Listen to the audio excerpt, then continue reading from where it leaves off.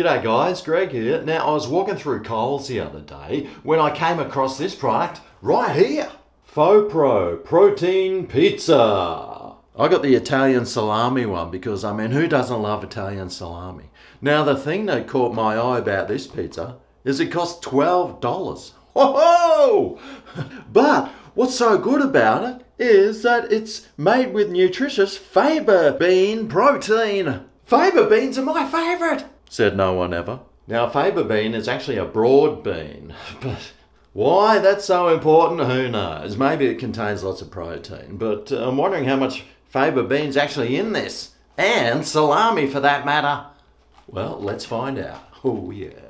Well, the pizza base is 66% and it's mainly wheat flour, but if you keep going right down there, it says faba bean. Wow, that's amazing. Mozzarella cheese is 9%, salami is 8%, tomato paste is 7%, Kalamata olives 58.8% minimum. Honestly, reading the backs of these things just confuses me even more. But if it tastes any good and it's supposed to be like healthy, I wonder how many of these pizzas I can eat in a day. Oh, really? There's 2 servings per pack. Average quantity per serving is 1,360 kilojoules. Times 2 is 2,720 kilojoules, which means you could eat like 3.5 of these pizzas every day and still stay within your average daily intake. Wow! Although it is only 325 grams, so I mean that's still a kilo of food you can eat, which sounds like a lot. So if you're into eating kilos of food every day, this could be the pizza for you. Anyway, let's open the box and see what she looks like. Oh yeah, there's tons of salami. That's what she said. All right, how do we even get into this box? Say, use up a whole couple of slices of energy just trying to get into it. Oh. All right, here it is. Oh, wowzers! That looks like a lot of salami. That's what she said. Check out the girth on that salami. That's what she said. Well, I'm sure I'm going to have to crack this open. I'm pretty sure you don't leave it in the plastic wrap to cook it. So let's have a better look. All right, okay. Well, there's, you can see the olives on there. It's looking pretty good.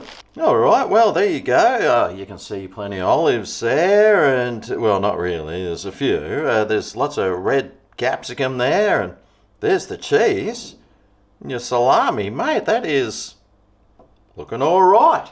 All right, how do we cook this thing? Cook for 8 to 10 minutes or until cheese is fully melted, the crust is golden brown, and toppings are fully cooked. Remove carefully from oven and serve. Caution, product will be hot. It's a sad world we live in when they've got to tell you that when you take something out of a hot oven, it's going to be hot. Speaking about ovens, let's heat this one up. Okay, well, I've got a fan force one and 200 centigrades. So I'll prepare my pizza base, stick some oil there and shove that on. Now it is about the size of like a Domino's or Pizza Hut large pizza. So, well, does it look any better though? Well, we'll find out after it's cooked. Right, well the oven's heated up. So in she goes. For 8 to 10 minutes. I'll stick it on 8 and I'll come back and check. Alright, well I kept my eye on it and this was about 11 minutes and I was a bit too scared that if I kept going with it, you know, you can burn crusts and stuff. So, well, 11 minutes and that's what it looks like. I must say it smells pretty nice. Maybe I should readjust this for cutting the pizza up. Get a bit of salami on each bite.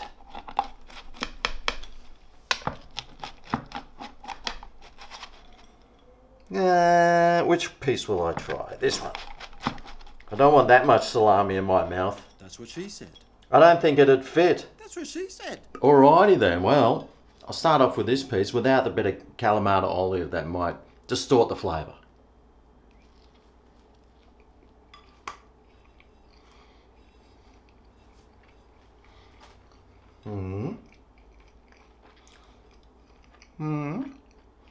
Not too bad. Actually, I should have tried some of this crust.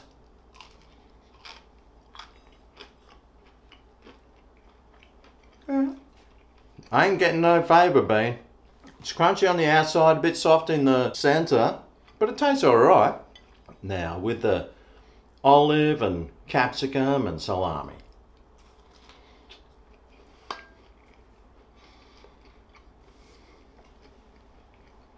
Man, just tastes like a frozen pizza to me.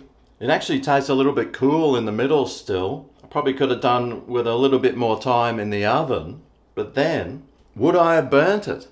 That's the problem with these pizzas, isn't it? Yeah. You just don't know. It's either underdone or overdone. Very rarely is it done perfectly.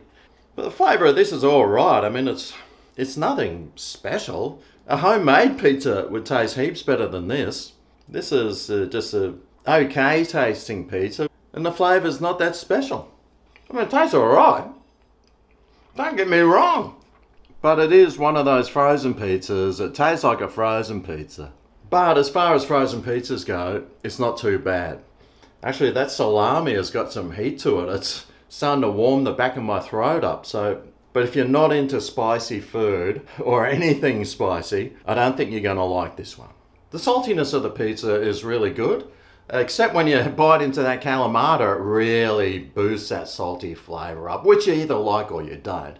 I can't really taste the cheese though, or the capsicum. It's basically just a spicy salami and calamata pizza. Now I think it's okay tasting, but I wonder what the Grego meter will think about it. Alright, well, it's going up. Well, there's no surprise it's going up actually. I thought, well, actually it's going up a lot further than I thought. Oh, hang on, yeah. That's about where I thought it was. Oh, it's going below where I thought it was going to go.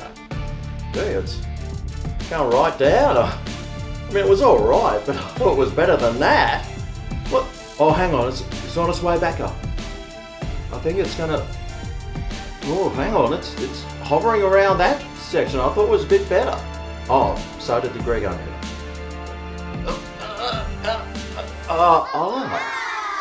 Well, just above the average. Well, no surprise. $12 frozen pizza that just tastes okay.